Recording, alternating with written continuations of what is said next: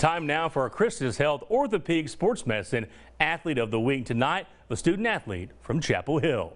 Dr. Mark Matarazzo presented the Athlete of the Week award to McKenzie Peery. McKenzie plays basketball for the Lady Bulldogs. This past season, she averaged nearly 6 points per game, over 2 assists, and 1.4 steals.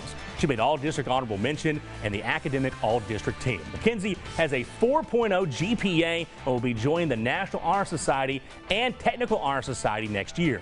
She volunteers at White House Bible Methodist Church and for Capture Me Photography.